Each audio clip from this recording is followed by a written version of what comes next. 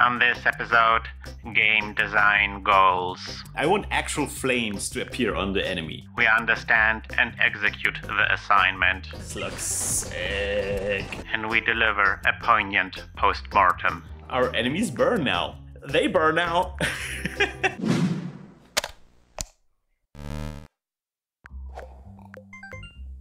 Hi everybody, this is Christian from LazyDev's Academy. Welcome to episode... Is it 92? Oh my gosh, it's 92 of our Advanced Shmup tutorial. We are doing the finishing stuff. We are doing the gameplay stuff. And there's a funny thing, I think. This is a funny aspect of game development, I think, because when you're playing games, you're very much thinking about the gameplay. You're very much thinking about all the rules and everything, you know, and all the strategies, and that's on your mind. So you think that this is a major part of game development, like this takes a lot to develop it, right? Like to develop the gameplay, right? But in real life, most of the time is spent on making sprites look okay on the screen. And the actual gameplay mechanics in terms of programming are not that difficult to implement. Figuring them out, that's difficult, we've been there, but we have figured everything out. So let's just implement those mechanics that we already know how they will work. Right, so we, last episode we did the proximity kills, but something that I want to do now is I want to do pop-ups that will communicate to our players that we're getting the 2x, 4x and so forth multiplier. We're getting more points from shooting enemies down at closer ranges. But we don't see the effects. We just, the number goes up, but we don't see like a visual indicator that we did good. Now, admittedly, I overpromised a little bit. This is not really gameplay, right? This is yet another visual stuff. But that's exactly what I was talking about. Doing the gameplay, making sure that we get more points when we kill enemies from close range. That is easy to do. But communicating this to the player, that can be quite tricky. I've prepared something here. Here's another little sprite-a-rooney that I will post in a doobly-doo, so you can use it in your game as well. So these are going to be our little sprites that we're going to use as pop-ups. Now you might be wondering, hey Christian, like this makes no sense. These are numbers, right? We can draw numbers. We know how to do this. We have the technology to die. And you would be completely right. We can draw numbers with Pico-8. That is correct amount. But the problem is, like, drawing numbers like this, numbers with like really thick outlines and drop shadow and everything, that can be tricky to do. That can cost a lot of CPU cycles, you know. We would have to create that kind of font because it's not actually the font that we're using for the score. It's a slightly different font, I think. I'm not exactly sure. And yeah, again, we have the outline and everything. So yeah, using the font drawing tools, you know, our print and so forth, to draw that kind of effect is possible, but might not be desirable because it might be slowing down the game. I'm not sure. I think it will slow down the game. So I'm willing to invest this little chunk of sprite sheet space in order to fix that. Technically, we don't need this part, right? And we could, yeah, let's send this bad boy up here. Let's put it in here, right? Let me organize this a little bit. This seems a little bit, see, this would fit in here, but then we wouldn't be able to use, oh man. Yeah, but definitely this goes definitely up here, right? Yeah, that seems good. Or does it fit perfectly in here? Is it like this little bit of it does not fit perfectly in here. Okay, let's go like this.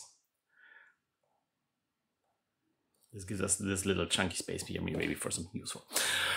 All right, so let us implement those in our sprite sheet.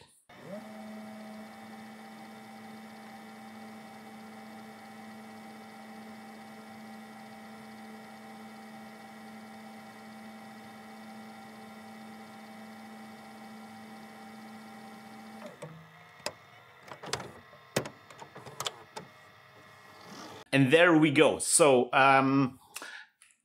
So I've created like the X sprite here. That's just like the little multiplier X, right? I created that with some offset values that I actually copied from my original prototype stuff, because deriving this experimentally took a little bit of a time. It's just like little positioning tweaks that just like tend to eat up some time. And then I'm using the layering technique that we have, our layering ability to add, combine two sprites into one sprite. I'm using this to like always reuse the X and that add a different number on front. So we have 2x, 3x, and 4x. And like the center of the sprite is kind of like at the bottom line of that pop up. So it's kind of like centered around where it will pop up. Now, you might be wondering, because this is kind of difficult to see on the screen, right? Why did we use such funky colors? Why does it look dark blue and dark red, right? That is because we are going to do some palette cycling, right? And it just so happens that it's a little bit easier to pull off that part if we're using the first two colors of color number 1 and color number 2. So right now, color number 1 is the outline and color number 2 is the fill, right? Hear me out. It will make sense in a second. For now, I'm going to export this and then we're going to return to Shmup. All right, so now here in gameplay, when we're hitting the enemy where the enemy actually dies, here we have like the different tiers of different different score rewards that we can get from killing enemy as different proximities. And here's where we would need perhaps make a pop-up appear. So I kind of want to maybe this, I want to probably this to happen after the explosion. So because it's going to be kind of like a particle, right? So it will spawn on top of the explosion. Let's see how that works. And then we're going to go if mult, so that if there is a bonus, if that's greater than 1, then we're going to add to parts, we're going to add a new particle. And it's going to be nothing special. X is going to be where the enemy exploded, e.x. Y is going to be where the enemy exploded as well. SX is going to be 0. We're going to move it up, and I figured out a good number for that. -2 at a speed of -2, which is fast, but not too fast, right? We're going to add a bit of a drag, and again, that's something I figured out experimentally. 0.85 is a good amount of drag. We want it to go fast first and then slow down a little bit, right? And then we're going to give it a max age of 40. That's 40 frames. That's just enough to kind of like witness that it's happened, but not too much to overstay your welcome. Now, here's the problem. The Ani is we're gonna create a new little Ani. We're gonna do like a little ad hoc Ani, and we're just gonna add. How does those animations work? Let's go 65. Let's see how that works. We're gonna use a sprite particle. We're going to see in a second what the problem is. There's a problem, obviously. There's always a problem. But I just want to see something on the screen. As always, I want to just see something on the screen. So 65, I wrote it down. 65 should be a 2x multiplier popping up. Oh my gosh, it's so loud. Always have to crank down the volume. All right, here, it totally works. Okay, but it's the wrong number, and also it's very dark. So we have to, these are things that we have to deal with in a second. Okay, so first of all, let's deal with the Ani 65. We can go 64 plus mult. And that will give us the correct multiplier, right? Because it's going to be, no, it's not. It's the wrong multiplier, right? Because it's 2. So 63 is, it should, so when it's 2, when a multiplier is 2, we want it to be 65. So 63 plus 2 is 65. That's it. That's correct. So now we're going to see better feedback on this. So here we're not getting any feedback. But now I'm going to get a little bit closer. That's a 2x. That's a 2x. That's a 3x. That's a 4x. You see, for a 4x, we have to really get into the grill. Yes, 2x, perfect. So the pop-ups are happening. This is exactly what we needed. Now the problem is those pop-ups don't look that great. They are a little bit muted. We want to color cycle them, and the reason why I did all that stuff is that I want them to be blinking. Now we could set up an animation. We could set up multiple sprites and change the colors of the sprites, right? and then create like an animation or an animation library, and that would create like a blinking effect. But that would cost us a lot of sprite sheet space, and we already wasted a bunch of sprite sheet space because we having the letters pixeled out instead of using the sprite function. So instead, what I want to do is I want to use color palette cycling to do the blinking. Now the problem is obviously that we are using this sprite effect here, and that is, we would have to cram in palette cycling abilities into this, right? And it has like all these functions that we actually don't need, like the p-lock, right? So I'm thinking, what I'm thinking about is we're going to use a pop-up. We're going to create a new type of particle effect, and we're going to call this pop-up. Or a new type of particle. We're going to call this pop-up, and it's going to be just like a really simple, well, it's going to be actually like a wrapper for the spriter. So we're going to do like a sprite p, right? So the pop-up will call the sprite, right? So it's going to be just like the same thing for now, right? It's just like we're still drawing sprites. These are I have to go close. These are still pop-ups, right? But the idea is now that I can now do some palette stuff on top. So for example, I'm gonna do pal, and we're gonna change the color number 1 to color number 13 or something, right? And then we're gonna undo that again.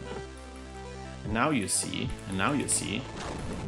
we change the color of the outline now, right? Because color number 1 has been changed to color number 3. Ooh. Okay. So we're going to use this to kind of like cycle between two colors. So we want to, and this is a little bit complicated now because we want to flash the outline, and we're going to want to flash the fill. So we're going to change two colors depending on a timer variable, right? That we're going to use time and modular to flash those things. So the problem is now because we have to, like, for each particle, we have to define 4 numbers, right? We have to define one color of the outline, the other color of the outline, one color of the fill, and the other color of the fill. That's 4 numbers per pop-up, right? That's there's a lot of numbers, I feel. So we're gonna use like a global palette for this. So here we have palette. We have arrays that define how flashing works. How we flash into completely white, and this is great. These are great, but how many numbers we have just to make it, a sprite change to a single color, right? We don't want to go that far. What we want to do is something like, we want to have a palette and then pop up. And then I'm going to just write it out for now. And then it's something like, we only have to change the first 2 colors, right? We only have to change the first 2 colors. So for example, one color would be 13 and 7. I wrote down the different changes. So 13, 7, right? So outline 13 and fill number 7. That's great now, but now we have to do these kinds of color combination for all of the different variations that we need. So that would maybe pop-up 1, right? And then we would have pop-up number 2. That would be the second color. Hear me out. I'm just walking you through the idea here, right? So maybe the same outline, but different fill, right? So we have pop-up 1 and pop-up 2. And now let us cycle between those two. So we can now just put in the pop-up number 1 in here, and that will just change the first 2 colors, because we don't have to define every single color. We just need 2 colors. All right, so you see that we have like this little white text with a gray outline, but it's obviously not flashing yet. So let us do the flashing. So I figured out a good frequency of flashing is we're gonna modulo t by 8, and if that's smaller than 4, then and pal pop-up 1, so we're going to use a ternary or pop-up number 2, right? So we now switching between those 2 arrays.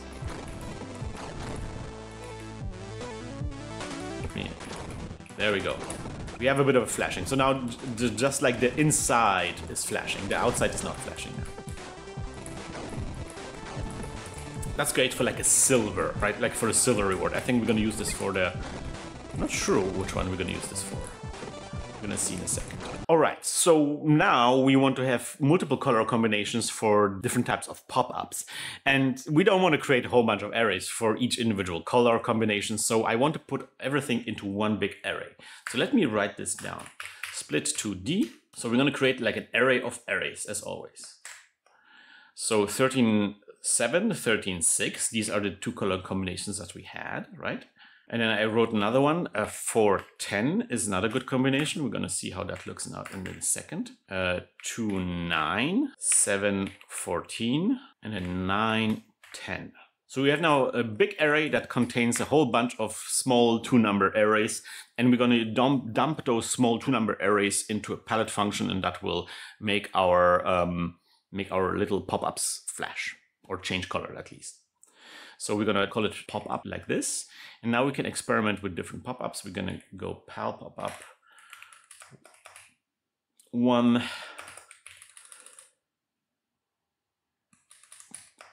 pal pop-up 2. Actually, we probably can even do something else here.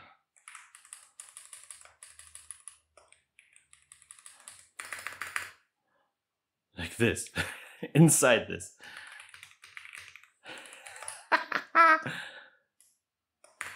I like this, huh? Okay, let's see. So here we have flashing. It's the same idea, right? We're just grabbing them from one big array instead of looking up multiple arrays. Okay, and now we can check out the different color combinations. So 3 and 4 is a different combination. So this was like a silvery color, right? And this is now more of a golden or brownish golden color, right? This seems like a little bit better. Even though silver is usually better than bronze, right? This still feels a little bit more meaty, right? And then 5, 6. And this is like a really arcadey, flashy thing, right? This really pops, right? It's kind of difficult to crank up the volume when everything's already very loud on the screen, so I really went overboard here for that kind of effect. So it's really, really obnoxiously flashy. Okay, so now we need to get those numbers somehow into our pop-up. And I'm thinking we can do something like palnum, and we're gonna set it to mult. Mult, it starts at 2, so -1 times 2 is what I'm thinking. Right, so palnum. Let me see. I solved that in a prototype differently, so this is a little bit of experiment, right? But we're gonna go palnum and palnum plus 1. Let's see. Let's see. Let me cook. Let me see. Okay, so I should not kill the enemies from too far away. Ooh. Oh, right. We need to go p.palnum, right? Yeah, there we go. Oh, these are wrong numbers. I mean, it looks strange and peculiar. Let's go mult times 2 minus 3. Because it's like going to be 4. Okay, let's try that. Let's just try that. Let's see. No. Oh.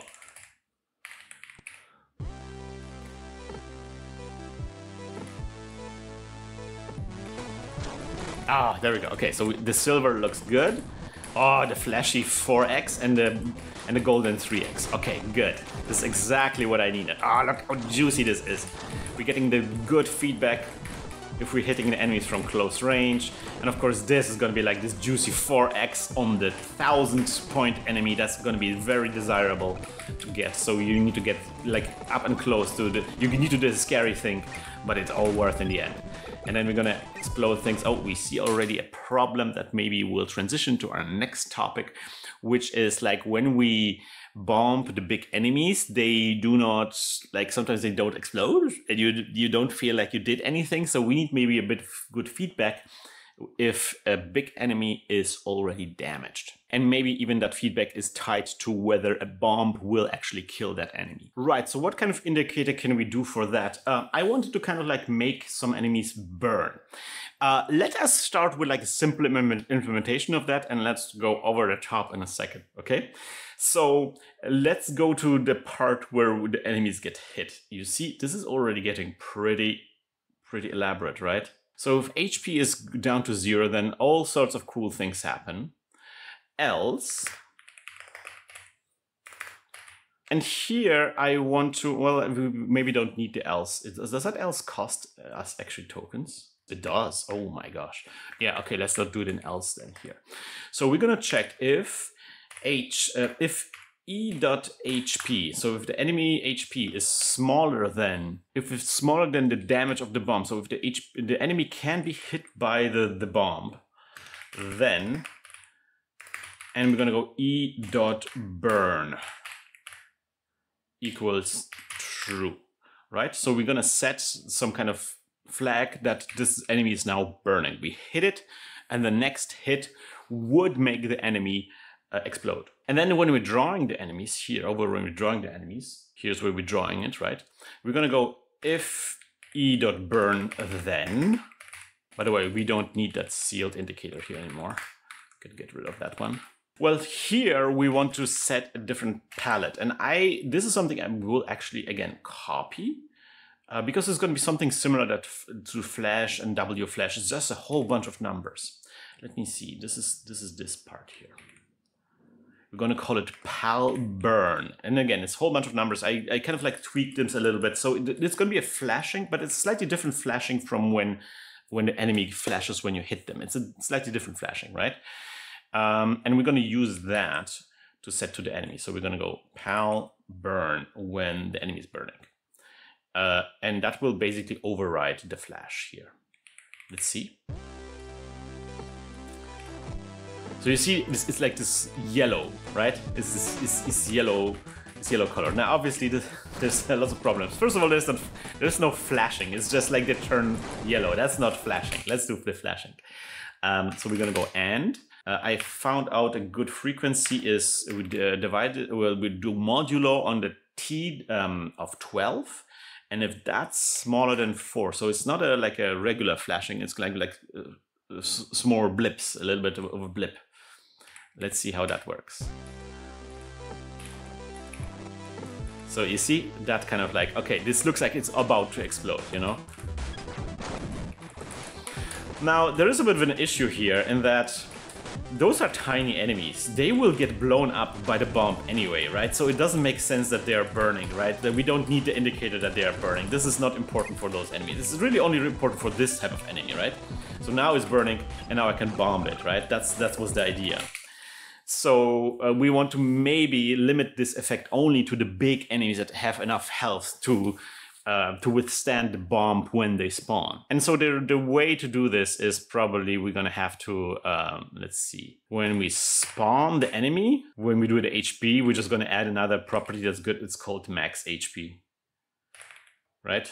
So we kind of save how much the enemy had, how much HP the enemy had when they spawned. And here we only set the burn to true if E.max HP is actually bigger than bomb DMG, right? Like this, right? So if the maximum HP of the enemy is greater than a bomb, so if the enemy can technically survive being bombed, and after getting hit, it no longer can survive getting bombed, then it starts burning. Okay, so we see now the small enemy, the popcorn enemies don't burn anymore because they can get bombed anyway. Like this. Oh, it's very satisfying. And the feedback is also really good. We're getting the pop-ups. Oh, so good. So now we're gonna see the big enemy burn. Right, and then... Yes! And also this makes it so that when we bomb an enemy, it's still flashing. You still feel like, even if it doesn't explode, you still feel like you did something to that enemy. And I think this is very important. All right, but now let's push it a little bit harder. Let's push it a little bit harder. I want actual flames to appear on the enemy. This is maybe a little bit controversial. I don't know, man. This is gonna be a little bit over the top. But yeah, let's do that. So again, I prepared some sprites, and again, they will always be available in the doobly-doo. So here are little flames. It's just little tiny sprite. It's a little tiny. It's going to be fine. We're not going to feel it even fits almost perfectly in here. That it was made to happen. You cannot deny that this was intentional, right? These little two spritey roonies here. And then let's get them into the sprite editor. right? Just a little bit of a flamey thing. Now let's get that into the animation editor. Doesn't that look neat? Doesn't that look neat? A little flameroonie. It's shaking a little bit. I think we need to tweak a little bit the origin.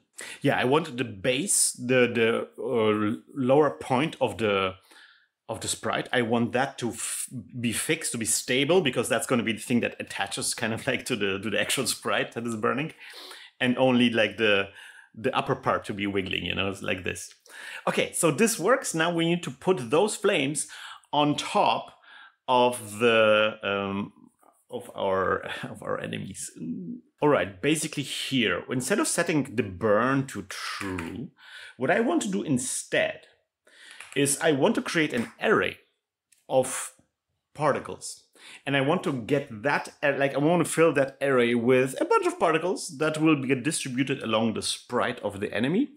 And those particles will be just like our little flames that are whirling back and forth. Yes? So we're going to do something like local FLM, so like a flame, right? And we're going to create a little flameroonie, right? And then we're going to go e dot, or like add e dot burn, comma, FLM, right? We're going to add that flame to the array. So each enemy remembers which particles belong to that enemy.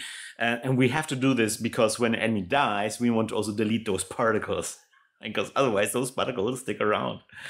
And then we're going to add parts FLM, right? We're going to also add the particle to the particle list, because we want to draw also the particles, right? Obviously. By the way, also we want to be like, if not eburn and, right? So only if burn, if we want to trigger the burning, only if there is no burning happening yet. All right, all that is left to do is for us to create a little sprite. So we're gonna draw, it's gonna be sprite.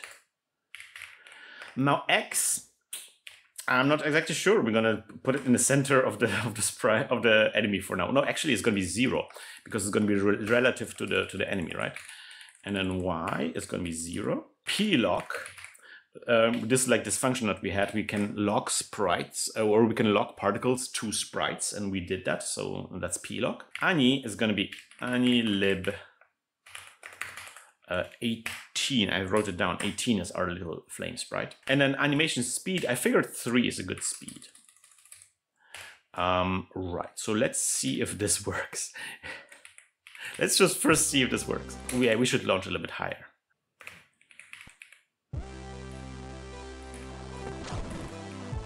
All right. Oh, what happened? Okay, something is wrong with age. All right, we didn't set a max age. Max age equals 1,000. All right, there it is. There it is. There's the flame. Oh, that looks actually really good. There's another flame. Now, it's a little bit stupid that the flame is in the center of the enemy. So let us distribute the flame a little bit.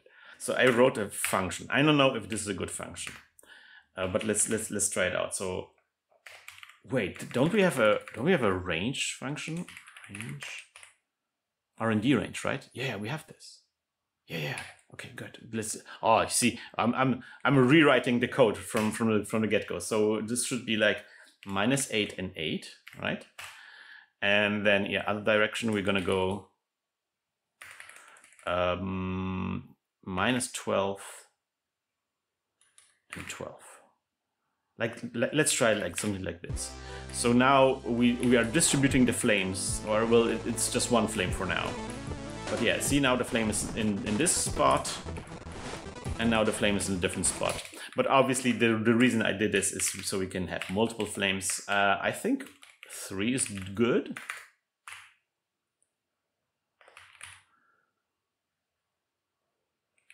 Like this. Right, so now we're looping it 3 times, so we have 3 frames. Something's wrong. Oh yeah, this should not happen.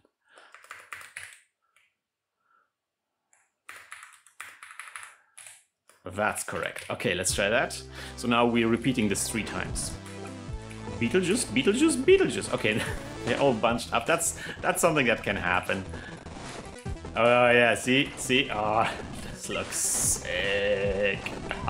Uh-oh. You see the problem is now, when the enemies die, the flames are on the ground. That's amazing. That's amazing, but also absolutely not what we want to do. So when we die, when an enemy actually dies, so that's actually right here, also here in this function. So let me see. When HP is down to 0, here's where we're deleting the enemy. For B in all E dot. Does that work?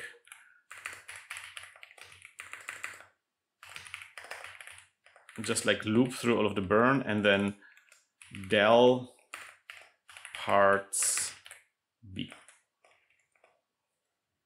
Let's call it P because it's particle after all. Like this, right?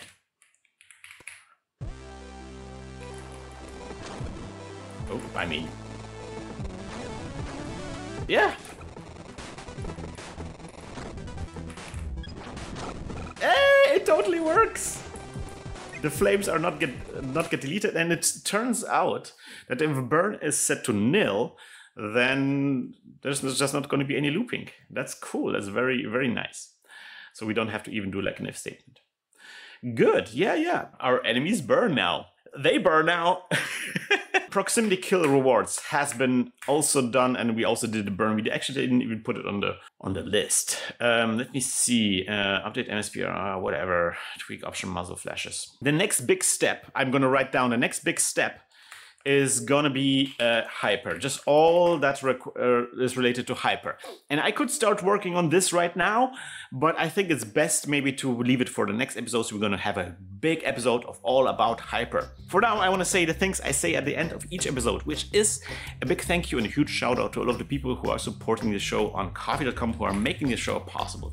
Thank you so much for your support. And if you wanna support the show too, go check out coffee.com/lazydev to find out how. And I also wanted to read out a comment. This is from Captain Classic 8624 on episode 83.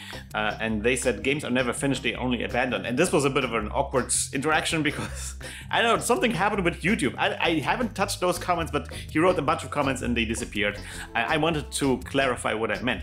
So I like this quote. This is something that definitely the sentiment that I also expressed in that is at some point you have to just like finish the game, right? Like you cannot polish the game forever. You can spend all your life making sure the game is perfect, and it's never going to be perfect. It's never going to be as perfect as the game in your mind. Which at this point, at episode 92, is something I feel very... I should maybe take that advice myself. But don't you worry, we're getting there. But I did a little bit of counter argument here as well, because I kind of don't like this idea that abandoned, you know, like abandonment sounds bad, and in fact the problem that we have with a lot of games is that they are quite often abandoned and never released. That is like a core issue of the games industry, that the majority of the games that are started never get finished because it's so difficult to deal with scope. So I would definitely make a huge difference between a game that is not perfect but released and a game that is truly abandoned. So that's something that I have a bit of an issue with the word abandonment. I would maybe say that games are never finished but only released. That would be, I think, a more fitting way to put this. Anyway, so this was an episode that I wanted to be full of gameplay, but apparently it was full of visual feedback. Well, gameplay is quite often all about visual feedback. See you on the next episode where it's going to be all about hypers. Bye bye, guys.